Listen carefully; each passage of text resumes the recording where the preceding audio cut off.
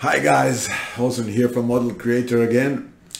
Today I'm here to talk about a very important part of the platform that we are developing for Model Creator, which is the customization of the soldier in terms of the uniforms and the equipment and the weapons and so forth.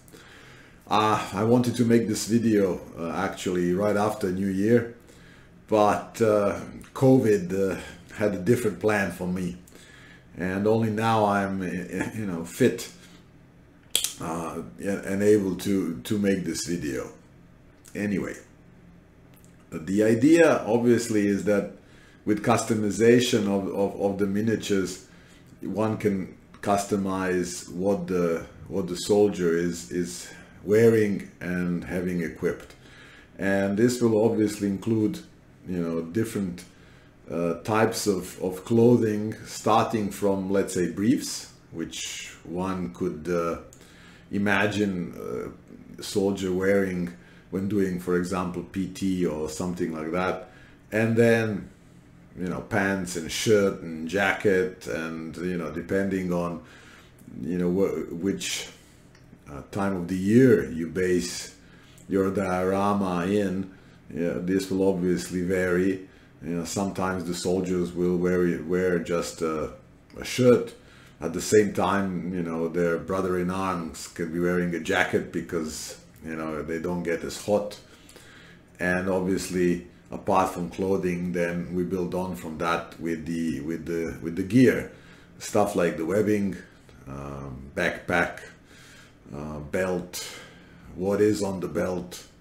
For example, a pistol with a pistol holster. Obviously empty if the guy is holding a pistol in their hand, and then miscellaneous things like the canteen, the shovel. It all depends on what the unit that you are basing your model from was using at that period, what equipment was available to them.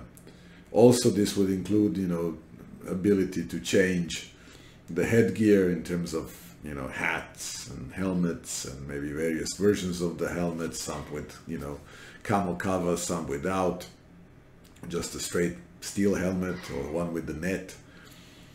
If there were different type of boots available for the unit that were used side by side at the same time, and things like that. And then obviously leading up to the weapons, which also varied.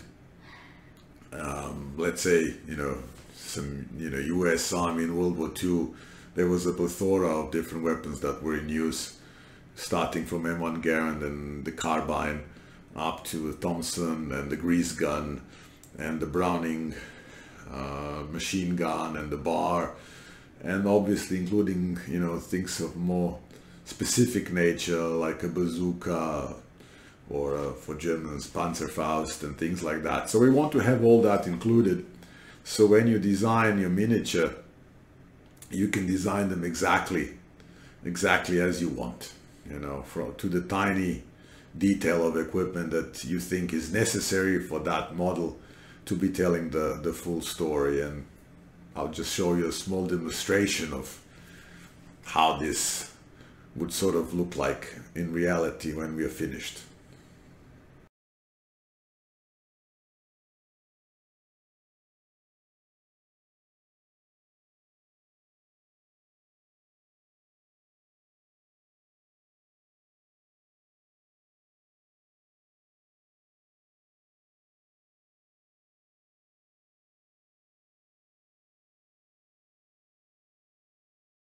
So that was a simple, simulation or demonstration of what I've just said, and in this case with the Rhodesian light infantrymen.